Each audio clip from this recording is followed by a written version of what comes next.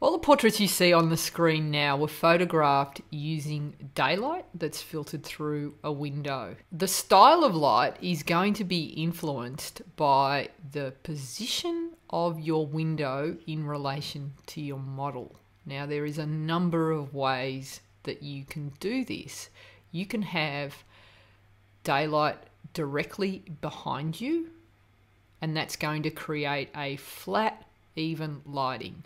You can have daylight that's positioned to the side of the model, and that will create more contrast in your image and give you the face shape and definition. You can also have daylight or window light directly behind your model, and you can manipulate how you expose for that light to get the desired results. Or you can have a combination of all three, where you have daylight behind your model and then daylight flooding in front of your model.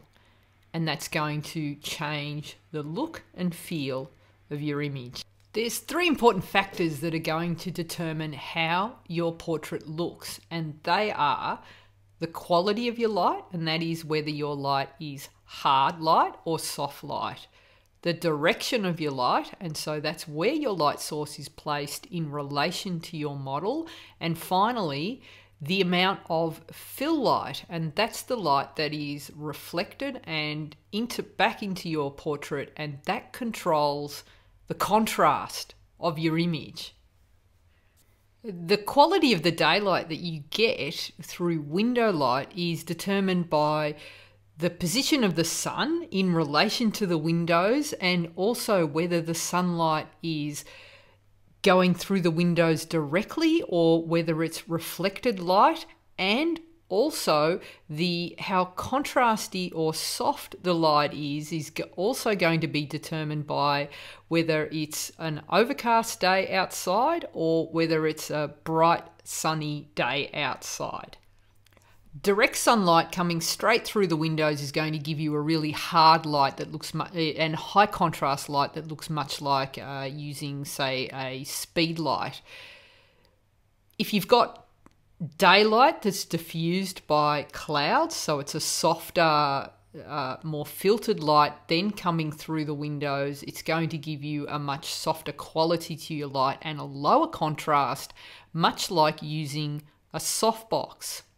The best kind of lighting is where you have light that is coming from outside, but it's not directly coming through the window. It's more of a filtered light. So it might be that the sun is higher in the sky and it's coming down and it's bouncing off, say, the concrete outside the window and then filtering in through the windows.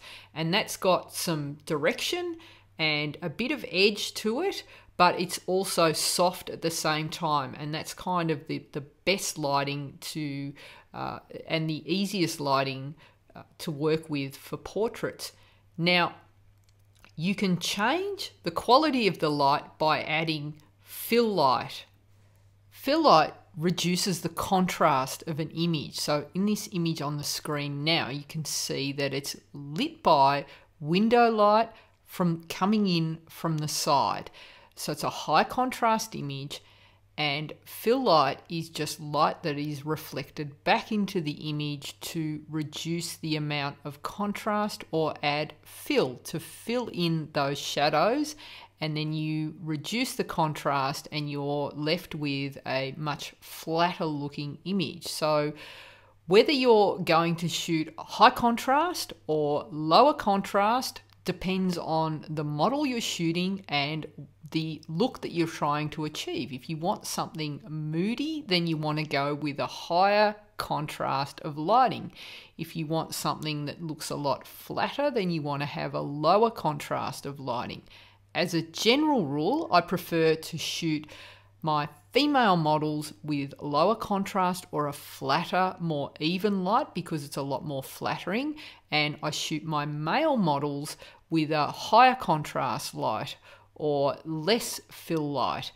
And You can also work with something in between if you want to sculpt the face. So you don't need to have the extremes of high contrast or very low contrast. You can have something in between, which adds shape and definition to the person that you're photographing. So there's 3 really important factors that are going to influence how your final image looks.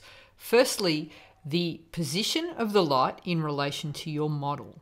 Secondly, the proximity of the light in relation to your model. And finally, the amount of fill light in relation to your key light, which is your main light.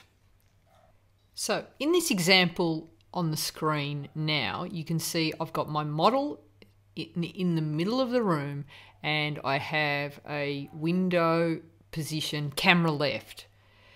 If I wanted to create split lighting, like high contrast lighting, what I would need to do is bring my model closer to the light source. This always sounds counterintuitive because you would think that the closer you are to the light source, the more light there is. But the reason that you will get increased contrast when you bring your model closer to the light source has to do with something called the inverse square law. So the inverse square law is a law of physics that is basically, and I'll probably butcher this, but very basically it's 1 over the distance travelled from the source times the distance travelled by the source, or squared. Now, that all sounds very confusing, and what does this have to do with lighting and photography? Put basically, you don't have to remember the formula, just remember the following. The closer your subject is to the light source, the faster the light drops away.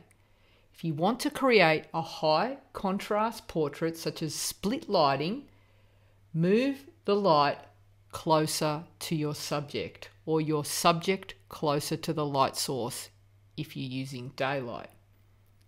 If you want a portrait with flatter, more even lighting, move your subject away from the light source, or if you're using artificial lighting, move the light source away from your subject. The final factor that's going to influence your lighting is how much fill light your portrait has. Now, with a daylight filled room like this example here, if you have darker walls in the room, there's going to be less fill light. And the reason for that is there's going to be less light bouncing around. So light comes in through the window, and if you've got dark walls, it's not going to reflect light back into the room. If, on the other hand, you're working in a room that it's all painted white, then you're going to get a lot more ambient light being bounced back onto your model. So if you're trying to create a moody portrait and your walls are painted white and you might have a smaller room, then you can do the opposite of adding fill, and you can subtract light. And the way to do that is to add a cutter, which is some black card or a black reflector. And what that's going to do is it's going to reduce the amount of light bouncing around the room. So a couple of things: you can move your model closer to the light source, and if you're still not getting a good split lighting because you've got that light bouncing around the room, then bring in a black card or a black cutter opposite the light source, and that's going to reduce the amount of light in the room. Now, if you want to recreate this kind of lighting using flash, the principle is exactly the same. Whatever light source you're using, just make sure it's very, very close to your model. So it could be, you can achieve the result with an umbrella, it'll work with a naked speed light, a softbox, all the same. You just need to make sure that your light source is close to your model. You can also adjust the ratio. So how much contrast is in your image by adding fill light. So the fill light could be from a reflected source, from a silver reflector or a white reflector or a gold reflector, or your fill light could be another light. So you could have your main light at full power and your fill light could be at half power, and you can play with those ratios just by adjusting the settings of your light. So you get your main light set first and then add your fill. But to start off with, I would recommend that you start out with one light, bring it very close to your model, and then if you want high contrast, you can leave it at that and just let the shadows fall off. If you want to add a little bit more detail into the shadows, then you can bring in a reflector. A silver reflector is going to give you much more detail than a white, and a gold reflector is going to also add the color tone, a warmer tone to your image. Rembrandt lighting is a style of lighting named after the 15th century Dutch painter called Rembrandt. So basically, Rembrandt was this amazing painter from the 1600s who used to paint portraits using a single window light to the side of his model, and he'd position the model at a certain angle that would create this triangle of light under the eye in the shadow side of the face. This was his signature style.